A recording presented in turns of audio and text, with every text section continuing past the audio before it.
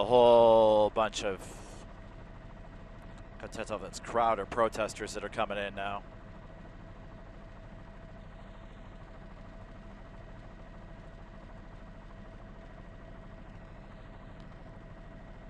All right, guys, here's what's going on.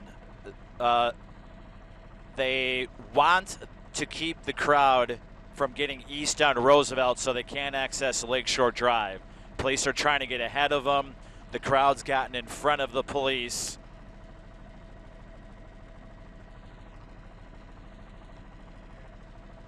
I think they've arrested somebody that's inside this vehicle here.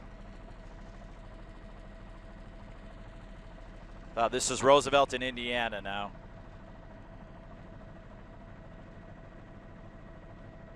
And they're calling for squads to just fly in here now.